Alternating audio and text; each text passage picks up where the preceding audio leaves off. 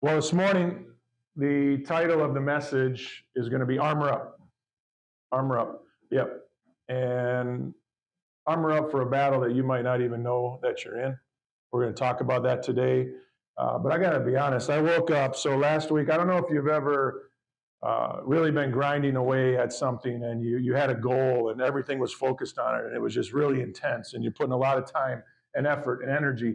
And all of a sudden, it may have even taken you a really long time to get there. And all of a sudden you get there and you have this big crescendo moment and it's like, wow, it was amazing. It was draining. It was physically draining. It was spiritually draining. It was mentally draining. And then all of a sudden you get to the next day. And I had that moment last week where you're in Holy Week and it's building up and you're really in the Word and you're learning about everything that Holy Week represents. And then you have that moment with a group of believers on Friday night over at our house to watch the Passion. And you see what our Lord and Savior did for us on the cross. And the deeper you get in your relationship with the Lord, I think the more intense it is as you watch that, as you really appreciate what He's done for you. And then you also had other believers around you that maybe hadn't seen that yet, and you see the impact that it's having on them. And then all of a sudden, Saturday comes, and then Sunday, and you got Resurrection Sunday, and you're excited to preach and tell everybody what that represents. And so it was just an emotionally, physically, and spiritually draining week. And so on Monday morning, like all good preachers would do, I'm sitting there sulking at the kitchen table, and I have no idea why I'm doing that. I have no idea what's going on and why I'm allowing myself to do that, but my beautiful, amazing, spirit-filled wife walks by, and she's walking, and she just stops, and she looks at me. She's like, what's wrong with you? Are you depressed or something? Like, what are you doing? And I just look at her, basically not in a very good mood. Don't really want anybody to talk to me. And she's like, go do something. Go do something. I thought, okay, that's a good idea. I probably should not just sit here and sulk. And so I went downstairs and I worked out for an hour and I listened to a message. And an hour later, I was a completely different human being. Imagine that.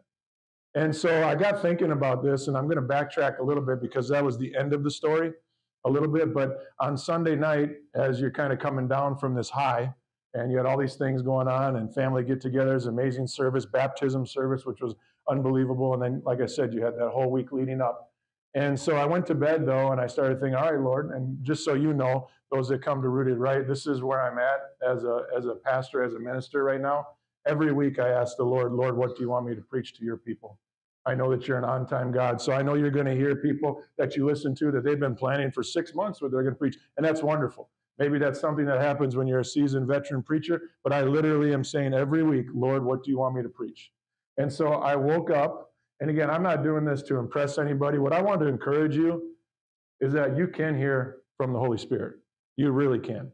And this is how the Lord confirms these things many times. So I woke up on Monday morning, and I had been praying before I went to bed, and then on Monday morning, Lord, what would you want me to preach this week? And so all in my spirit, all morning, before I even got into the depressed stage, I was feeling like armor of God. I've never been able to preach on the armor of God. We went through it with the men both on Thursday and Friday morning.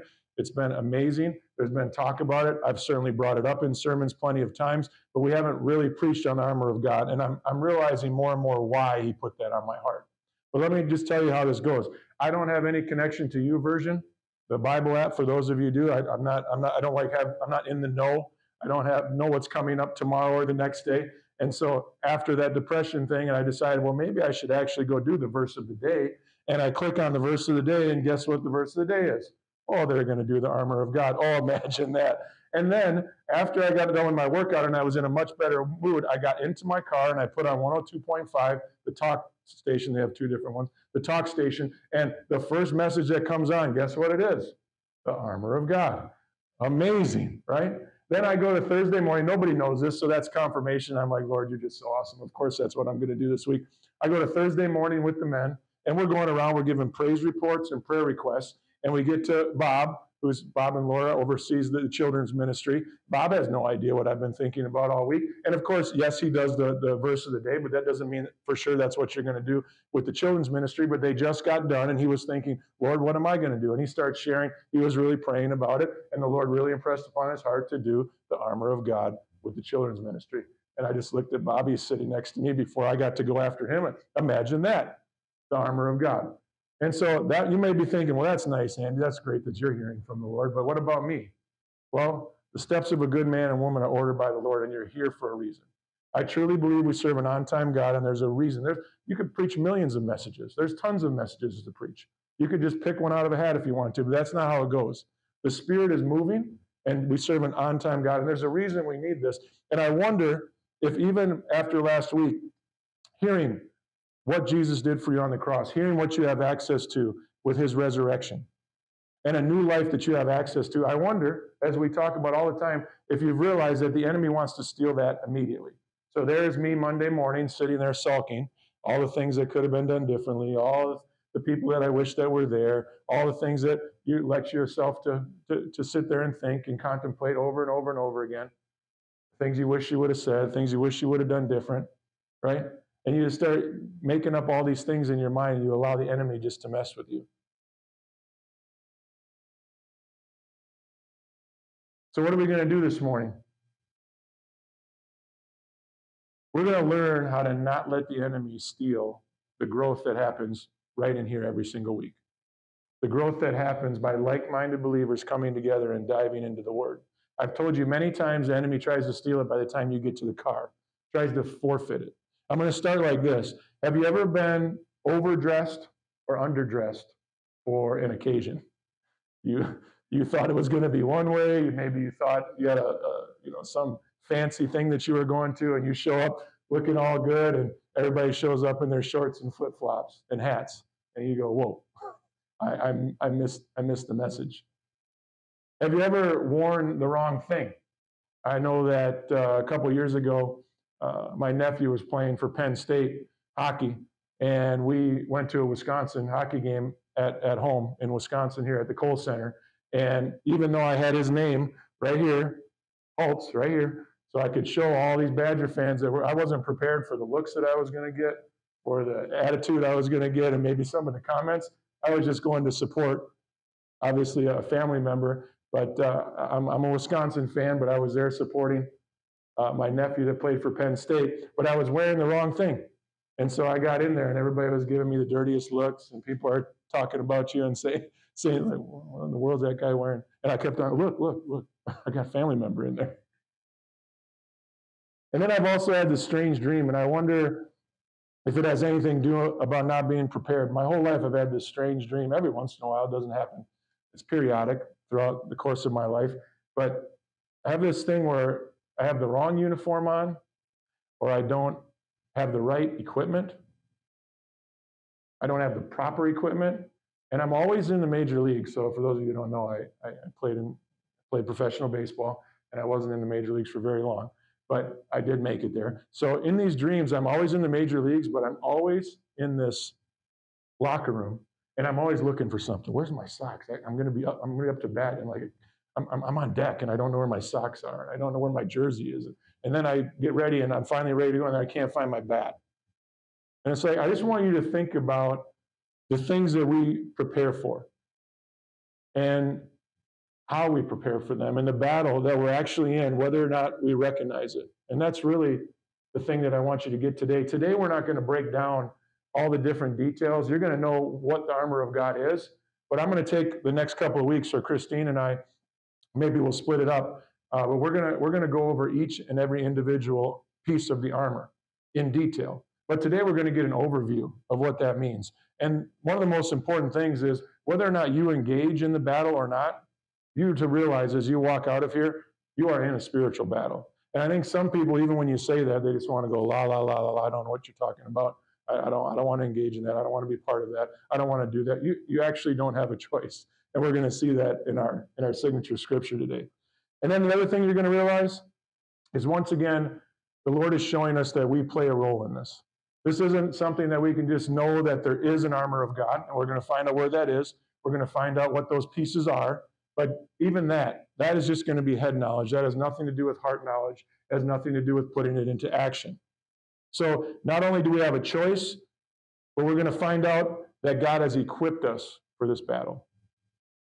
That he didn't just equip us for the battle, but he actually equipped us for victory. Like that last song we were just singing, you're going to see a victory. Do you actually believe that? Do you actually believe that? And if I asked you right now, are you walking in victory? And if you asked me on Monday morning when I was sulking at the kitchen table, was I walking in victory? And you're going to see that this isn't just a one-time decision to put on this armor of God, but he's actually equipped us for victory in this battle. For those of you that are in Christ and remain in Christ, I got a spoiler alert. The song already spoiled it too at the end. In the end, we win. I had so many people talk to me today about this week, about really tough situations that they're going through. And I had to do this myself in my own life, and I continually have to do it. But I asked them, what if the Lord would show you the actual end result? Like you saw the end result. Would you act completely different today if you saw in the end what's actually going to end up happening? If you stay strong and firm in your faith? And some of you might be going, well, that's pie in the sky, but you're going to see that's what we're asked to do here. And the Lord will give you victory in these things. We just don't know the timing of it. And so in the end, you win if you armor up. And that's the question, if you armor up. So where is this armor found? And what do we need to do to be armored up daily? Ephesians 6, 10 through 18, I'm going to read it all. The order is important. God is a God of order. Ephesians 6:10, let's look what happens first. Finally, be strong in the Lord and in his mighty power. Put on the full armor of God so that you can take your stand against the devil's schemes. You're going to hear stand a lot. For our struggle is not against flesh and blood.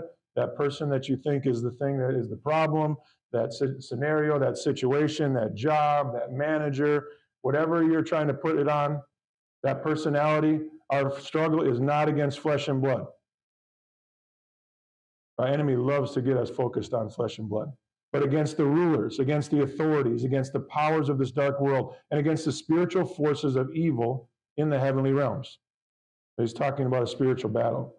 Therefore, what are we supposed to do? Put on the full armor of God, so when the day of evil comes, you may be able to stand your ground. And after you've done everything, after you've done all the things that you know to do, all your power, still stand. So there must be some component of the enemy trying to keep on knocking you down, and you having to stand back up, or you actually being able to stand firm while he's trying to knock you down. Stand firm then. It's verse 14. And this is the armor. With the belt of truth buckled around your waist, with the breastplate of righteousness in place, and with your feet fitted with the readiness that comes from the gospel of peace. In addition to all this, take up the shield of faith, with which you can extinguish all flaming arrows of the evil one. All. Take the helmet of salvation and the sword of the Spirit, which is the word of God. And pray in the Spirit on all occasions with all kinds of prayers and requests. With this in mind, be alert and always keep on praying for all of the Lord's people. Now, might I submit to you, even as I read that, I think I was pretty alert last week, all week long, Holy Week. Where's your mind at? Especially as a pastor. Where's your mind at? You're preparing all week for all the different services. You're preparing for all the different things that happen throughout that week and to deliver that to the Lord's people so that people can understand truly what Jesus did for us and who he is in our lives. And so I was on alert. And then Monday, what happens? You let your guard down. You take off the armor and you start getting beat up by the enemy. And the enemy loves that. He sees how much he can steal from that momentum that you had the week before. And like I said, we're going to spend the next couple of weeks breaking down each piece of the armor so that we can truly know how to armor up individually, those individual pieces. And we're going to learn about the protection and the victory that it offers. In Hosea 4:6, it says, my people are destroyed or they suffer because of lack of knowledge. So we're not going to have that excuse anymore after a couple weeks. And I'm going to tell you right now, I'm encouraging you, anybody that the Lord puts on your heart while I'm up here preaching today, anybody that the Lord puts on your heart, somebody that's really going through a battle right now, I want you to ask them to come to church and learn how to fight for victory. For the next, it may last 6 weeks. If we do 1 week, it may last 7, may last 8, or I might put a couple of them together. I'm not sure exactly how the Lord's going to put it together. But over the next couple of weeks, over the next couple of months, we're going to learn how to armor up and get victory in life. We're going to learn how to fight in the Spirit. And I think a lot of people in the body of Christ are taking this for granted. So we're going to go through the details, but before we do that, we're going to look at a few truths today about the armor of God. A few truths about the armor. Truth number one, the armor of God is suitable for all ages, and that's why I'm glad we have some young people in here today. The armor of God is suitable for all ages. I don't know if we have, yeah, we do. Praise the Lord. Now, I just wonder if any of you feel like you look like this sitting out there right now. If any of you walk through that door thinking that you look like this, I just want to let you know, I actually see some people that I see some people that look like this, but I'm not sure that you actually knew that you look like this, but I know we have some prayer warriors in here. I know we have some strong faith. I know we have some believers in the Word of God, and I've done life with you, and you have some tremendous testimonies of perseverance. And so I know that you look like this, but if you didn't, if you would forfeit yourself and say, no, I don't look like that. Maybe you think that this doesn't describe you at all. Or maybe you think the armor of God is something that we could look up on Amazon and order it up. Maybe we could order it up, and then that we'd be all good if we just showed up like that every day to work. And then you go, well, how am I going to get anything done? I mean, my arms are going to be occupied. It's going to be heavy. I'm going to be concentrating on that all day. So maybe you think that. Or maybe you think the armor of God's only good when it's necessary. I'll wait till, like all of us men do, especially. I know we all do this, but men, we're very guilty of this. I'll wait till I'm at rock bottom. I'm going to try and figure this thing out first. And then if it all doesn't work out, then maybe I'll try and figure out what this armor of God is. Okay, maybe we've had those type of thoughts. Not now, but back in the day, right? Back in the day. Without realizing that the armor of God is actually something that we live out every day.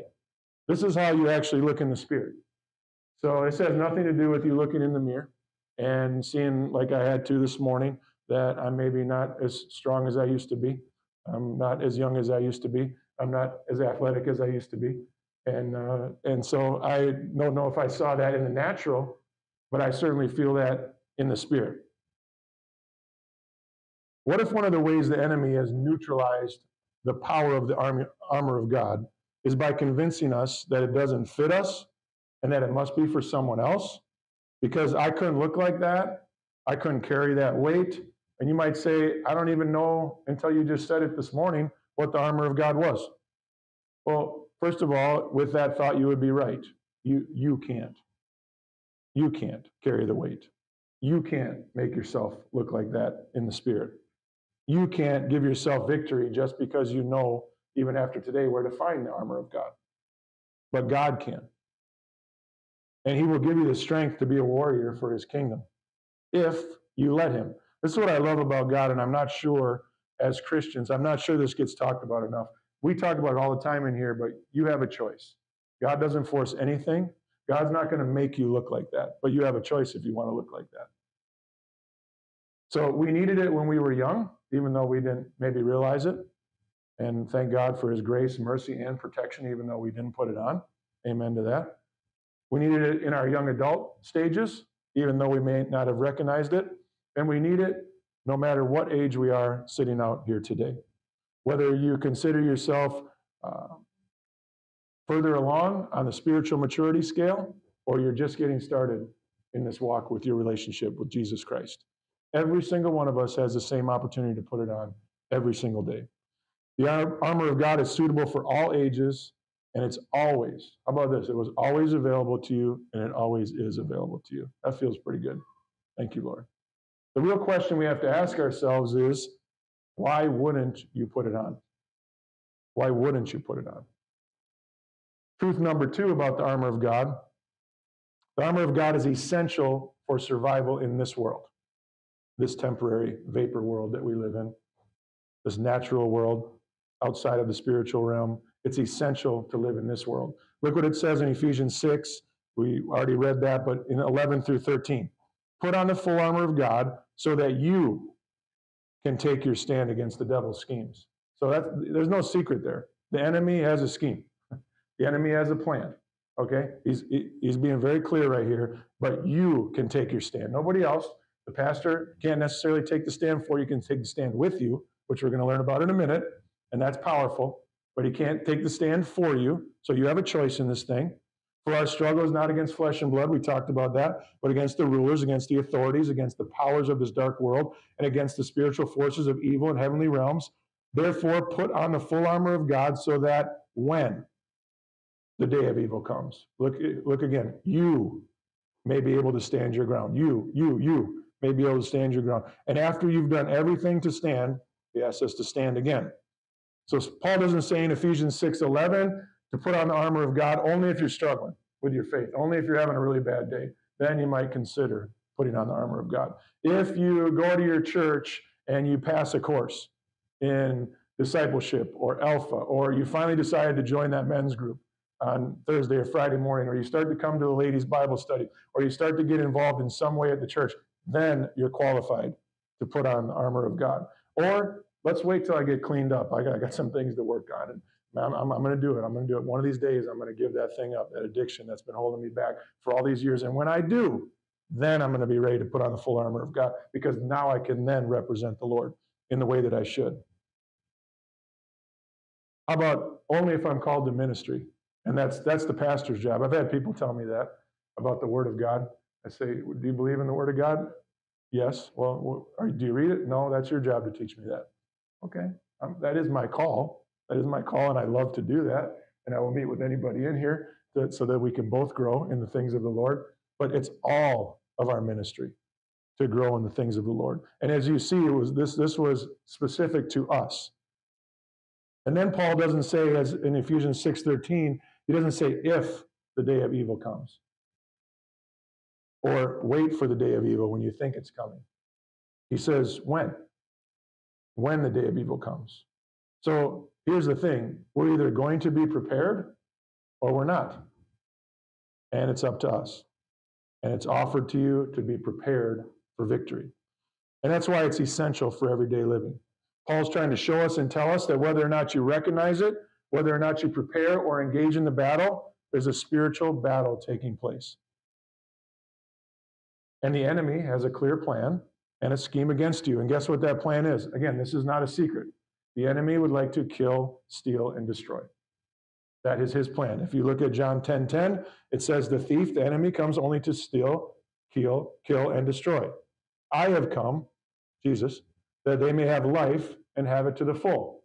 So he's going to counteract that, and he outweighs in every single area anything that the enemy has planned for our lives, if we allow ourselves to walk in his power. Think about the things that we suit up for. Think about the things that we make sure we're dressed properly for.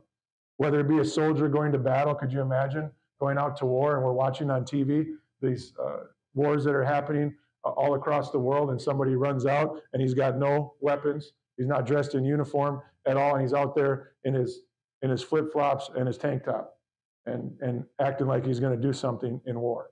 That wouldn't make any sense to you, right? And we'd say that man or that woman's in trouble. To be in that type of environment without the proper equipment. Think of police, firefighter, anything that you've done in your life where you've had EMS, doctors, athletes, all have uniforms, right? There's a preparation. There's something that you're going to use while you're performing whatever it is that you are using, your gifts and talents, or whatever your vocation is. And yet the most important battle of our lives is spiritual warfare, which is going on every single day, and we don't suit up and we don't armor up for it. A battle that the world tells us that the world will tell you too in a different way, but the word tells us we're participating in daily. So when the day of evil comes, when the attack comes, when the spiritual battle is going on all around you or inside of you, if you try and do it on your own power and your own strength, then you will not be able to stand. That's why Paul tells us before we put on the armor of God, it says in 6:10, what did it say before we even talked about the armor of God? Be strong in the Lord and in his mighty power. So you get yourself out of the way immediately, and that's how you come to the Lord. Lord, I can't win this battle, I know that. But I know through Christ, through the power of Christ, to be strong in the Lord and in his mighty power. And if I'm willing to put on the armor of God, I know that eventually, in the end, you will give me victory. Truth number 3 about the armor of God. The armor of God is almost entirely defensive. 5 out of the 6 pieces of armor for spiritual battle are defensive. And they have to do with protection for you. And I might submit, because we always seem to make it about ourselves, I might submit protection for those around you as well. As you armor up, protection for those around you, standing in the gap for others.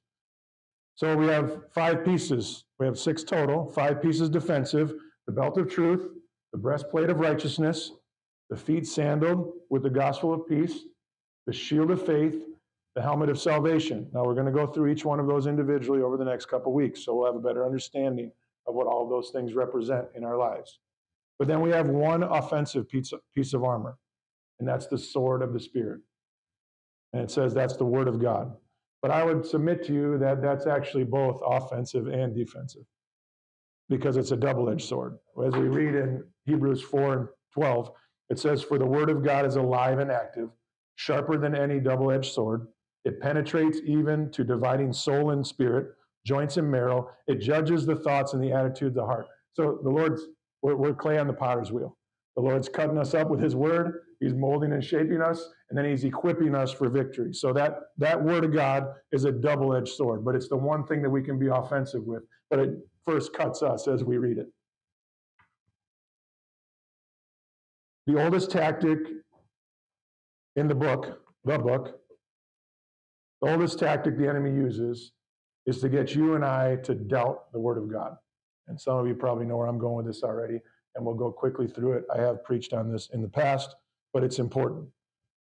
And I would submit that even now, many of us doubt the word without even knowing what the word says. I have some great friends in my life, and one of their comments recently, it was awesome. And sometimes these aren't profound, like, wow, what a deep thought. This is just awesome when somebody comes to this revelation that we all can come to. They read the word and they're like, why am I not doing this?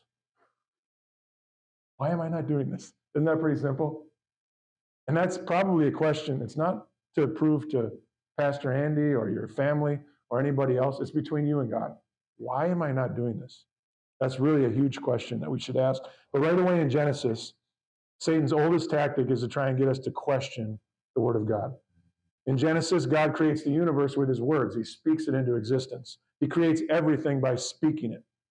God first formed everything with his words. But then there's a moment in this narrative where everything changes. Because there's a moment when instead of speaking, it says God reaches down and formed man. There's something very special about man. God stopped God stopped speaking, and he decided to form us, humans, out of the dust. The fact that man was created from dust makes him a unique being among all of God's creation. To create the sun, the mountains, the animal life, etc., God simply spoke. And we read over and over again, then God said, and you can do that in Genesis. God said, God said, God said. And he was speaking it all into existence in Genesis 1. Human life, however, included the dust of the earth, and how about this, the very breath of God. The reason we're even breathing, that's pretty cool. We even take that for granted. The fact that we're even breathing, he breathed that breath into us. God could have chosen to create humans in any way he desired. However, Scripture records the particular way he did create us, using both natural material, dust, and supernatural power to give humans a unique place in his universe. The recipe of dust of the earth and God's breath emphasizes the supernatural power of God and also the fragile nature of humanity, if you think about dust. Talks about our life being a vapor, like you would have on the stove. And all of a sudden that steam would just come. That's how long we're here. And then our bodies are made out of dust. We're so fragile. Human life, whether we acknowledge it or not, is completely dependent on God. And as a result, humans are called to worship the Lord and to serve him only. Then in Genesis chapter 3, this special place that God has in his heart for us gets all messed up. He had this special place in his heart for us, and that darn Adam and Eve, they messed it up, right?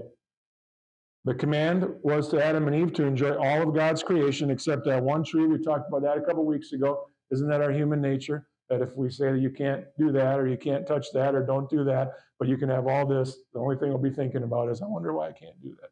Or what does that mean if I do that? What's going to happen if I do that? But he said, enjoy all of God's creation except that one tree, the knowledge of good and evil. Don't eat the fruit from that tree. And so what does Satan do? He asks Eve a question that changes the trajectory of history forever. Did God really say? And this is what we ask ourselves all the time. And then you know what we do? We form God into the way that we want God to be. We know a little bit of the word, and we're going to see how that fits into our lifestyle, instead of really going deep and asking God how he wants us to live. And that's what Satan did right here. Did God really say that? And his tactic is to get you to question the word of God. And then watch what Eve does. Eve says yes. God said we should not eat from it, but then she adds something to it. And it says, or even touch it. So here we got the first miscommunication. Adam must have been the communicator for the Lord, and he was supposed to pass on to Eve what the actual commandment was, and he messed it up. And then the Bible says you shouldn't add anything or take anything away from the word. And here she did add something to it. It says that we shouldn't even touch it. So Eve in that moment misquotes God. She gets it wrong. And then somehow Satan convinces her and Adam, for that matter, that in the command that God gave them, that he was actually holding something back from them instead of trying to protect them. And we still do that today. We believe that lie that God is trying to restrict us. He's trying to take something away from us, instead of that God's trying to always get something to us. Instead of seeing that God is protecting us and has a better plan for our lives than anything that this world could ever offer, we act like he's trying to take something from us. And we don't realize that it's actually our fleshly desires that are craving those things. And so if we'll build up our spirit, man, we'll have a godly perspective of why the Lord didn't want us to do that or to live that way. We oftentimes believe the lie that God is taking something from us. We don't see it as God's constantly trying to get something to us over and over and over. When we talk about going from glory to glory to glory, if you got something from God yesterday, you're not good. I'm good for the week. I got it. You wake up this morning excited, saying, Lord, I need a deeper revelation from your word today. Would you speak to me through your Holy Spirit? And why don't we see it like everything else he's done? We just talked about the way that he created the earth. Why don't we see it that he has an order and a design to everything and a purpose, not only for you, but also here on earth? Today, you're hearing the word of God for you. Maybe you're hearing for the first time about the armor of God in Ephesians. Or maybe you know all about the armor of God, but just knowing about it doesn't put it into action. The word of God is our weapon. And it's the only way to fight back against the enemy and to get victory in our spiritual warfare that we're engaged in, whether we recognize it or not. Even our Lord and Savior showed us how to fight temptation. And I want you to go ahead and read this as you listen to this again online, or you write it down. But you can look, both accounts, Matthew 4 and Luke 4 are exactly the same. And you see that Jesus was being tempted by Satan. And what did he tempt him with? He tempted him with the word. And Jesus gives us the greatest example of all of how to respond to that. And he actually spoke the truth from the word, but he did it from the position of knowing God's heart. One, because he was God. And so that's our goal, is to know God's heart in his word. Jesus fights back with the word of God correctly because he understands and knows God's heart. Here's a tough question that we each individually have to ask ourselves. Does Satan know the word of God better than we do? Does Satan know the word of God better than we do? And if the answer to that question is yes, then we face the battle of being deceived and allowing the enemy to lie to us daily and possibly get us to doubt, like Adam and Eve did, or question the word of God. We need to be ready to fight back with the word of God. If we knew the word and had the word hidden in our heart like it's asked us, then it is possible that we would no longer be like that double-minded man that James talks about. Let's read that and let's see if this has happened to us throughout the course of our lives. James 1, 2 through 8. And I wonder if we ever really do consider it pure joy, my brothers and sisters, whenever you face trials of many kinds. Because you know that the testing of your faith produces perseverance. Let perseverance finish its work, so that you may be mature and complete and not lacking anything. If any of you lacks wisdom, You should ask God, who gives generously to all without finding fault, and it will be given to you. Whoa. Oh, praise the Lord. Thank you, Jesus. It will be given to you. Hallelujah. Yes, it will. But when you ask, see, I got a loud voice. I'm all right. This is beautiful. But when you ask, you must believe and not doubt, because the one who doubts is like a wave of the sea, blown and tossed by the wind. That person should not expect to receive anything from the Lord. Here we are being tossed to and from. Such that person, it says in verse 8, is double-minded and unstable in all they do. So many of us are marching into battle unarmed and without the proper uniform. No child of God needs to do that. And God did not intend for you to fight these battles on your own. The final truth, by the way, just enjoy God's peace right now. This is awesome. It's awesome. It really is. The final truth, the armor of God is actually incomplete. And trust me, nothing is incomplete in the Word. We're going to find out what that means.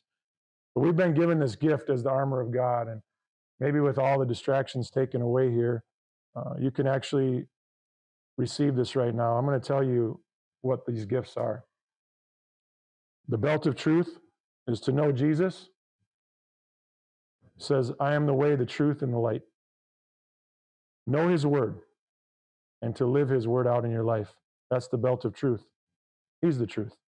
The breastplate of righteousness.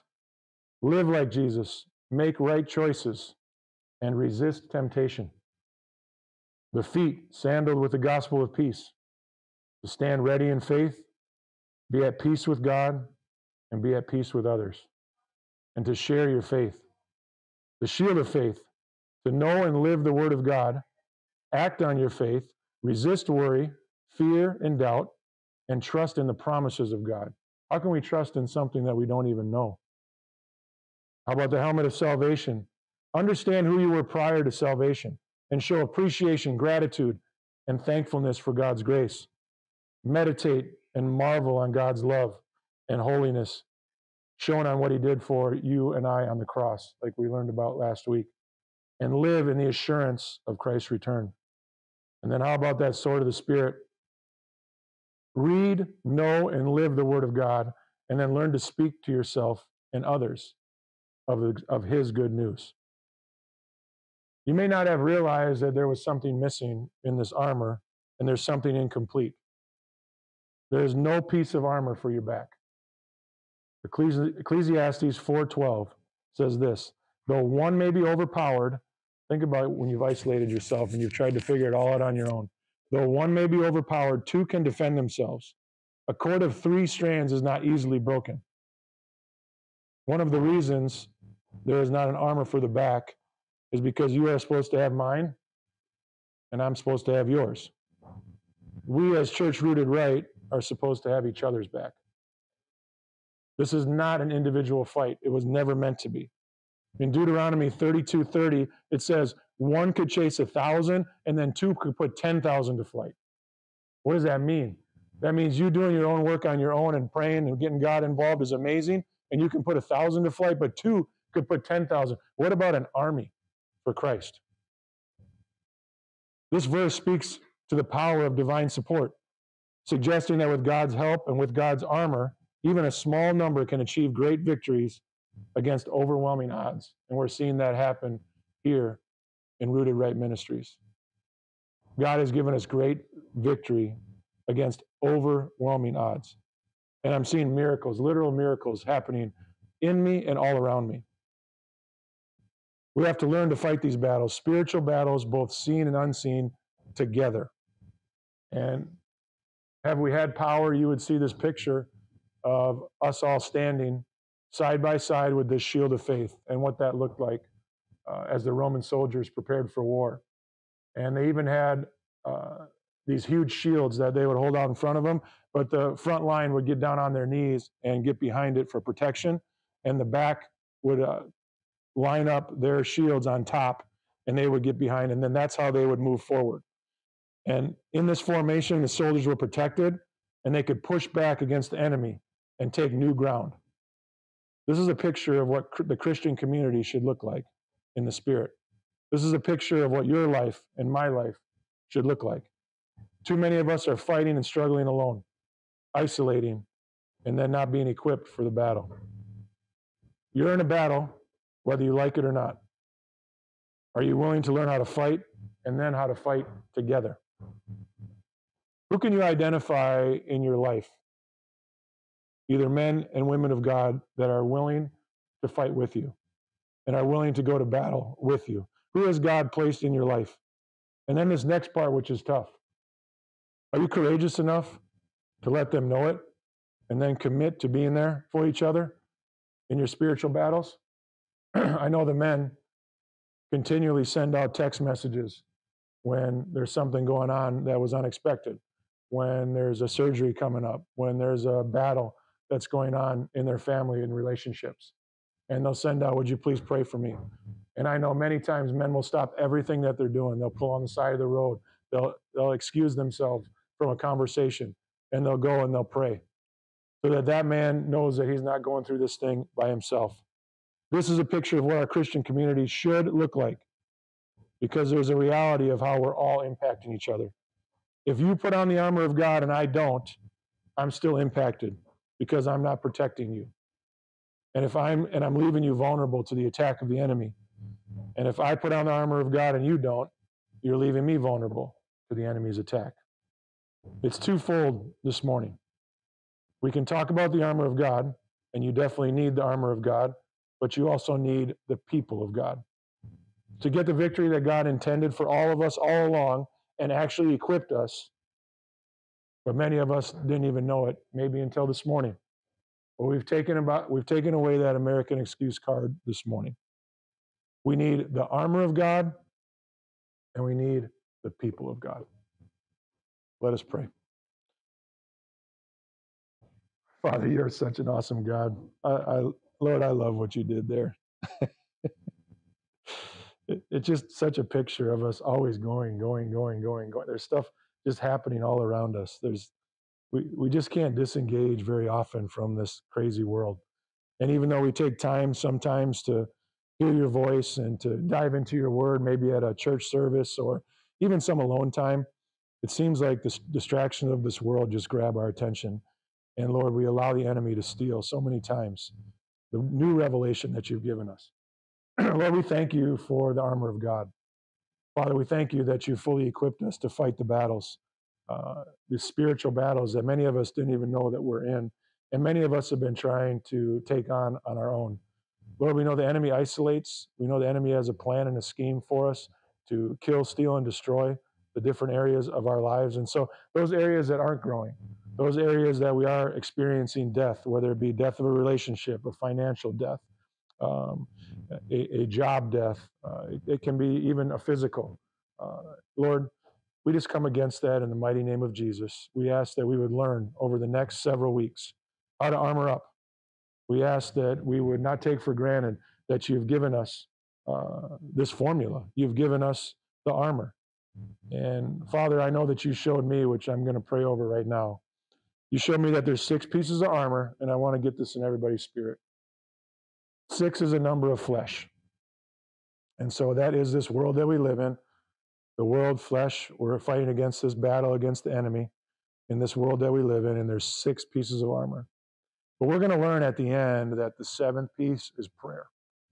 And so until we actually activate it in prayer, until we actually activate those pieces, we could put those things on all day long, but until we're willing to humble ourselves and pray, until we're willing to be a house of prayer at Church Rooted Right, Lord, we're not going to see the victory that you always intended for us. And so that 7th is a number of completion.